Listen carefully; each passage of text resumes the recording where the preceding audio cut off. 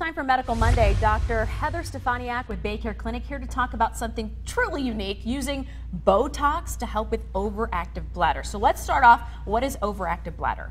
Overactive bladder essentially is the bladder is a muscle, and sometimes it can contract when it shouldn't. So what people can experience is a sudden urge to urinate. Sometimes that leads to urine that is expelled when it shouldn't be.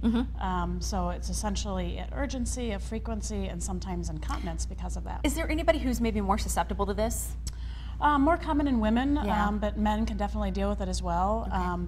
People that drink coffee and caffeinated beverages and things like that, that's a bladder irritant, and those people can definitely have more urgency and frequency. Absolutely. Sometimes medications can cause more urgency and frequency. So lots of people could have this symptom. Definitely. Okay, so Botox. We all know Botox. We always think face and, you know, no wrinkles and things like that. Sure. How did you decide, or how did you learn to use this for overactive bladder? Well, Botox has been used in the bladder for many, many years for people with neurologic type issues. So, Okay. MS or spinal cord injuries. Right. People use MS in the bladder to calm the bladder down. 2013, it was approved for people that do not have a neurologic condition but still have overactive bladder.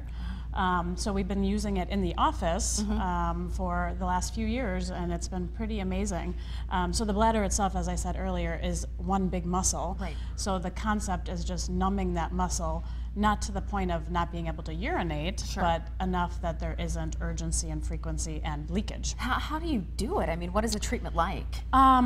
Usually people should expect, I mean, there's typically a workup. I mean, it's not someone's just walking in saying, I want Botox. But if they've failed other medical therapies, we do a workup, and the procedure itself typically involves the day of, they give us a urine to make sure there's no infection. We essentially put a little numbing medication in their bladder. Okay.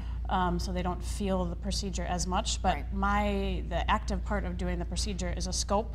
I do 15 to 20 little pokes throughout the bladder. And people may feel a little pressure during that, but the whole procedure itself is about 2 minutes. Oh my goodness. Then we make sure they can urinate at the end of the procedure and go home. So it's an in-office, there for an hour. Typically it starts kicking in within about a week or so. Okay. And the hope is that they're not in pads, they don't need to take medication for their bladder, and I've had some very happy patients, and and we can have people giving us hugs and crying in the office. It's pretty awesome. That's exactly what you like to see, positive results. Definitely. Awesome. Thanks so much for being with us, doctor. For more information about using Botox to treat overactive bladder, just visit our website and click on the Wisconsin Tonight tab. Oh, there is so much